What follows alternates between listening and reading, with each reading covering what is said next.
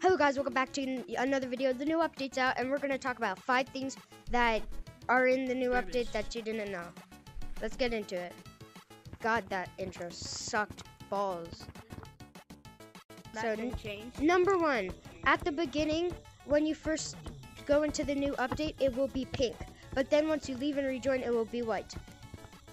For new updates, I'm thinking that will be, there was this other board that was also pink, but I don't remember what. So, number 2, the button here is now white instead of black text. Vibrant colors. Yeet!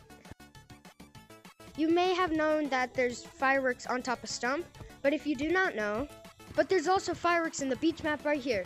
What I'm thinking is on the 4th of July, they're gonna like start firing off just like the rocket at random times. Number 4, my friend actually here told me this, that this tent in the back is closed. For no reason, no other tents here are closed. As you can see, open, those ones are open. Why is this one closed? Maybe just a design choice. Okay guys, for number 5, we have this clock that actually works. You can tell this is north, which I hate, and this is south. I'm pretty sure in real life this is the same thing as well. East. And also they added the first thing that it doesn't only it sprays water. I don't think Price can see, but it is.